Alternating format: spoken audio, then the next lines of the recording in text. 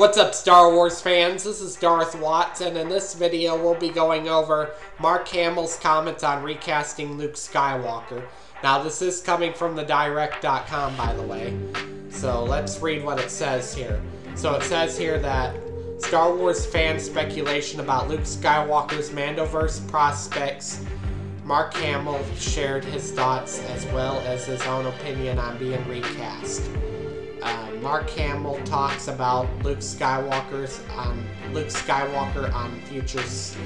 on screen future.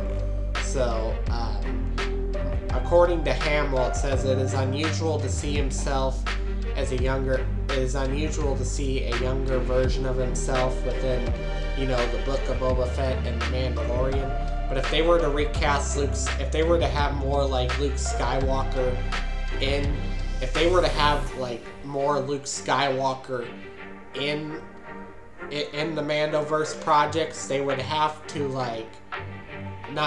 they would have to find a younger actor that looks like Mark Hamill that can portray a younger version of Luke Skywalker if it will save them on money, because it is really expensive to de-age Mark Hamill and recast him into the Mandoverse stuff, especially because it takes place 5 years after the events of Return of the Jedi, and they need to make him look they need to make Luke Skywalker look that young.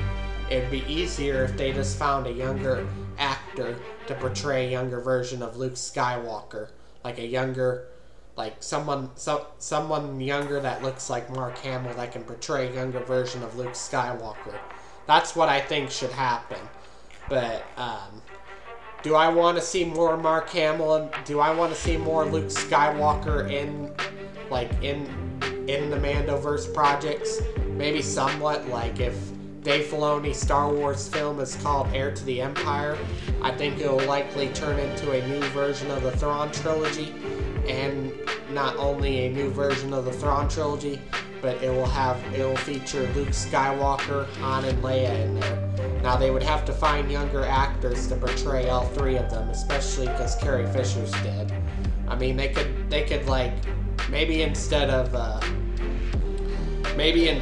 not recasting, because that'd be replacing Carrie Fisher and a slap on the face to Carrie Fisher's legacy, but they could recast Carrie Fisher throughout green screen formatting and de-aging her with the CG effects. They could use the footage from the original trilogy, age her a little bit with CG effects, and use her as green screen formatting throughout the entire Thrawn trilogy that Dave Filoni might have planned. I mean, if they were to have Leia, Luke, and Han all in it, they would have to find a younger actor to portray Han Solo, because if they were to cast Harrison Ford in there and de-age him with CG effects and deepfake stuff, then that would be really expensive, and it would cost the company a lot of money, especially with Lucasfilm and Disney.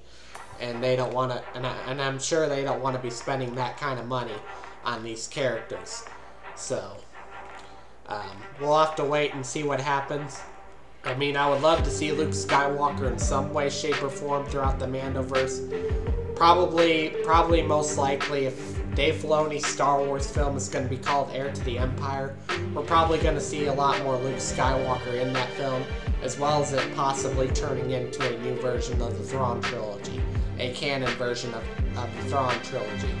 But anyways, let me know your thoughts down below on all this, and I will catch you all later in another video.